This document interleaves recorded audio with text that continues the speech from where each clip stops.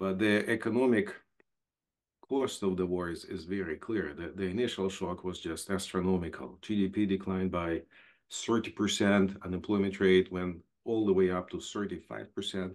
And this is despite the fact that many, many millions of Ukrainians left the country. So imagine it's not just your denominator is shrinking.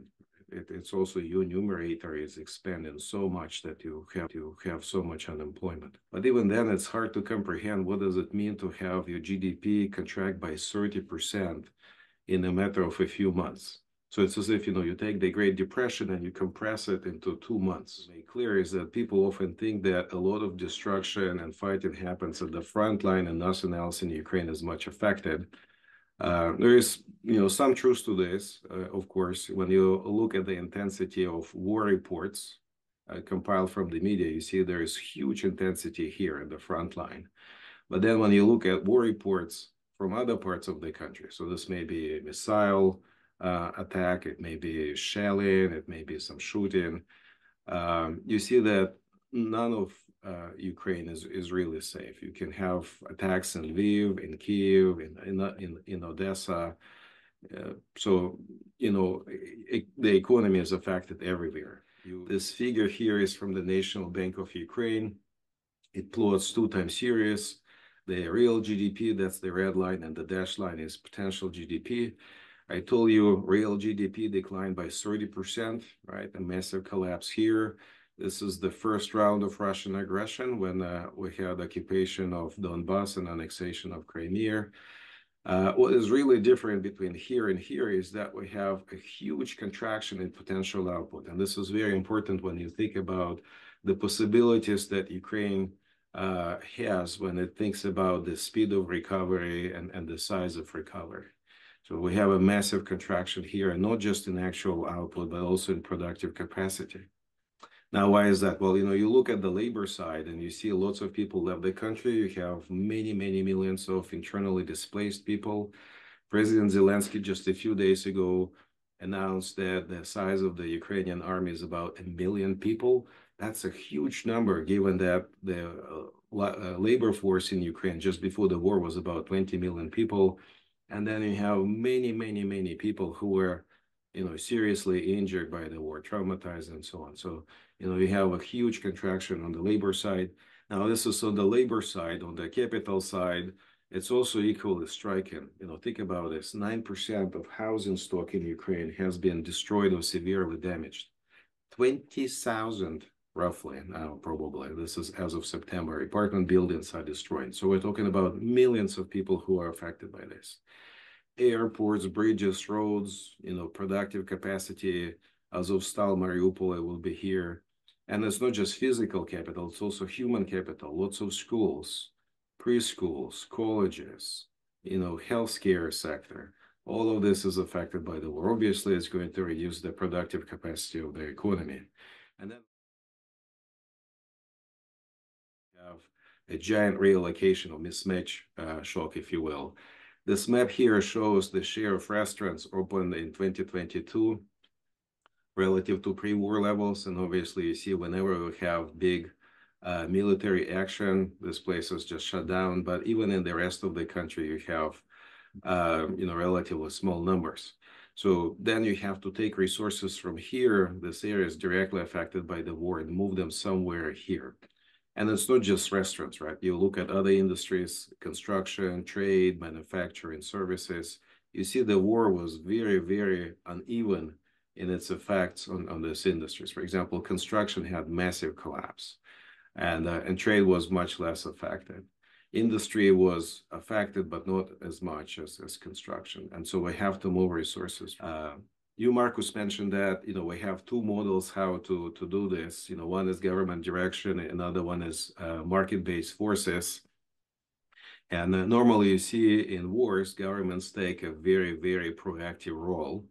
And this is what Ukraine did early in the war. It started to regulate prices and so on, but very quickly, the government realized that that's not effective. For example, they started to regulate prices on gasoline, diesel, and other fuels, and almost immediately the economy started to experience very serious shortages. And so now, how do you achieve this? It's really a combination of various policies and steps. One is decentralization of economic activity. Basically, you should not concentrate your production in one facility because this may be affected.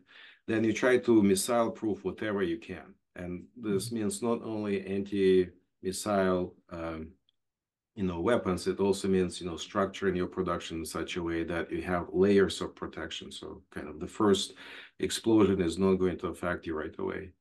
You also build in lots and lots of redundancies. Ukraine is probably one of the biggest users of Starlink terminals. I don't have statistics for other countries, but it's over 40,000 Starlink terminals.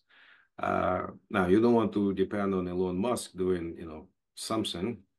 You want to have a backup channel, and there are lots and lots of, possibilities here. So Ukraine, typically when it uses Starlinks, it also has a backup channel to make sure that you have stable connections. This is for steel. This is the orange. This is food. This is transportations, basically transport of natural gas from Russia to Western Europe. This is IT services. Now, what you should see here is that steel industry has been declining quite a bit over time, and there is a big drop here because it's so much affected by the war. You just strike the steel mill and it's not functional for a while. Agriculture is much harder to take out because it's so much land, and you can see that it was much less affected by the war. IT industry, massive growth here. It was growing double digits for many, many years. Many people don't know, but number one export from Ukraine to the United States is IT services. It accounts for roughly 5% of GDP, 14% of total exports. And you see this little kind of blip down in exports, but that's not because Ukraine can produce stuff. It's more of an issue of the IT industry globally that they have downsizing in that sector. Just a few days ago, Transparency International released new corruption perception index numbers, and you see Ukraine gains 3 points in the most recent year. This is, the largest number in the world, the biggest improvement. And you can do this in very, very difficult conditions, obviously.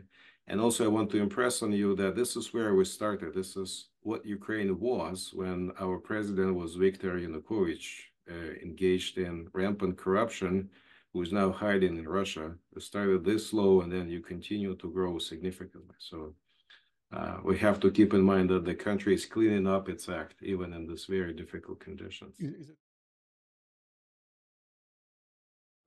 The current fiscal deficit is about 30% of GDP. It's a huge number. And to be clear, Ukraine is not like, some problematic country that consistently runs this huge fiscal deficits. You look at what was the deficit before the war, and Ukraine was basically running balanced budgets. Then the war starts, and you see this wide gap between spending, this light green line, and revenues, right? Obviously, this is military spending, defense spending. This dashed line here is what Ukraine collects internally. This green line, solid one, includes also economic aid from other countries, grants, okay? But even with grants, you look at the size of these bars here, this is the deficit, huge numbers, right? Somehow you have to close this gap. And now, after the annexation of Crimea, Ukraine started to spend more, but there is still like an order of magnitude difference in spending. Now, when the full-scale invasion started, Russia increased its spending, and so did Ukraine. Now the gap is smaller, maybe a factor of 2 to 3 instead of 10. But still, it's very, very large. And so this is a big problem, because if you want to match this, you have to get some help. And this help is coming from the US and in other countries. US was, a champion of giving military aid in 2022. Europe was lagging behind. Now they are more even. And so this gap between Russia and Ukraine is closing. But we should also appreciate that, when we don't have economic aid and military aid, if you look at this year, this is what happens after the first round of Russian aggression. There was really no response. Ukraine was on its own. And this obviously invited more aggression. So when we talk about the costs of not helping Ukraine, we have to be thinking about this. non-punishment of Russian aggression. There are also two things I wanted to mention here to give you two benchmarks. One is about the size of Ukraine's GDP, just to give you a sense of how much resources Ukraine commits to war effort and also how far it can go in principle. So this is the level of GDP. You look at this to this, it's a big number. So it's a lot of resources spent on defense. And also I wanted to mention that this spending that happens here in the US, it's almost all of that is staying in the US. So when you send missiles from US to Ukraine, this is going to be Lockheed Martin that gets money. It's going to be Boeing that gets money. And from this figure, you should see several stylized facts. First is that it's not a stable flow of resources. That's not good. It creates unnecessary uncertainty, number one. Number two, grants is probably the best source of funding because the economy is so much destroyed by the war. It will be really, really hard to repay these loans. So we should focus on grants, not loans. And yet you see that a lot of funding, a lot of economic aid is coming in the form of loans.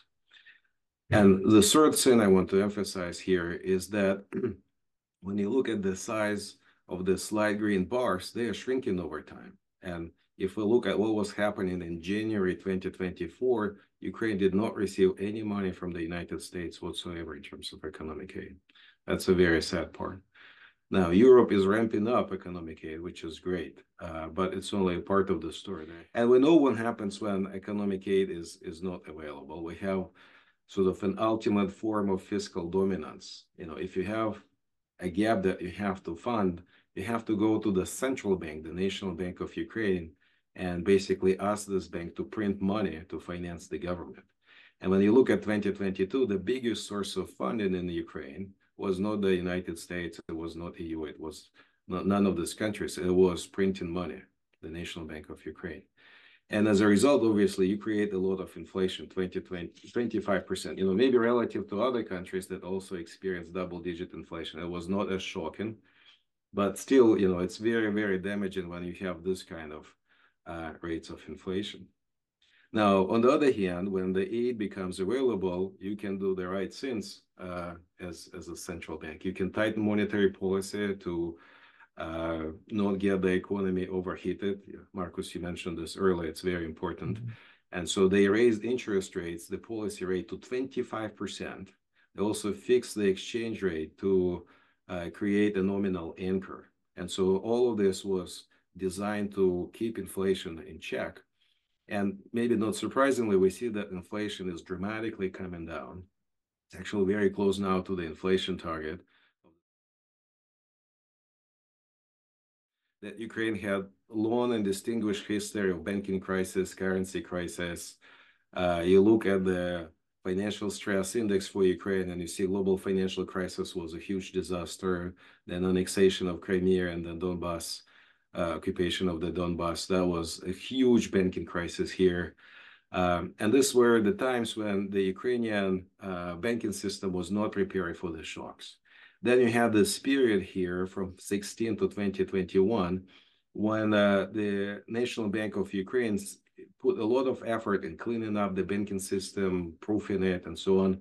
And so when the war started, the full-scale invasion started, there was a lot of stress, but it was not as bad as we saw here, and also it dissipated relatively quickly.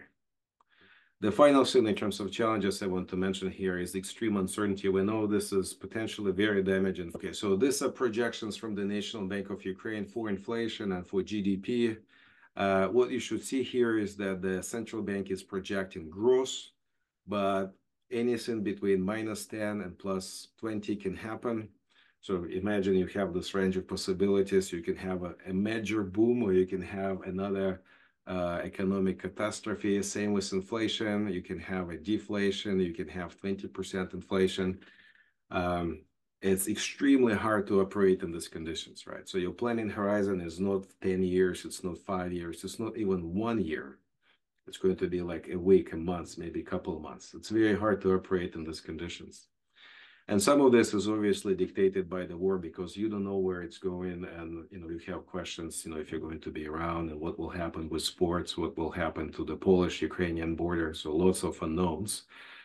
Some of this you can control, obviously, but some of this unknowns you can control. And this goes back, Markus, to your earlier question. This commitments from various allies of Ukraine to support Ukraine over time.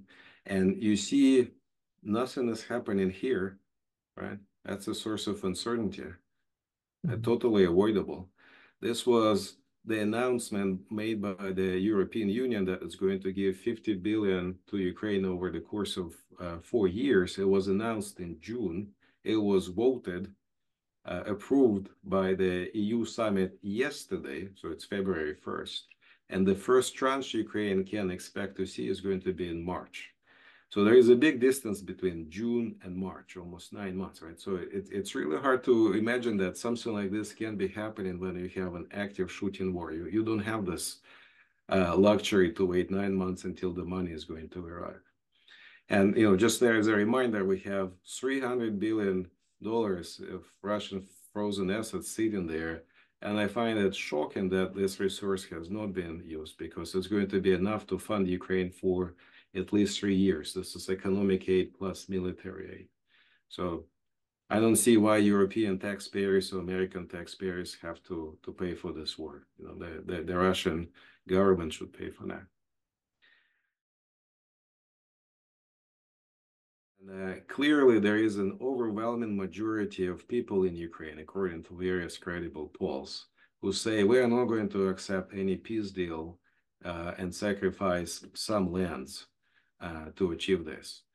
And in part, this is because Russia has zero credibility in terms of, signing any deals. Basically, it violated every single treaty it signed with Ukraine.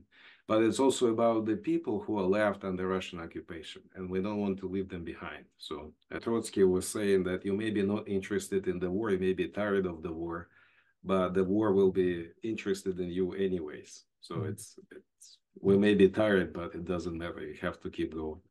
In a way, say that everybody should be prepared for a long war, and everybody should be ready to support Ukraine for a long time. That my baseline forecast for how this war is going to end is that Ukraine will win. It will defeat Russian aggression, but it really needs help from its friends.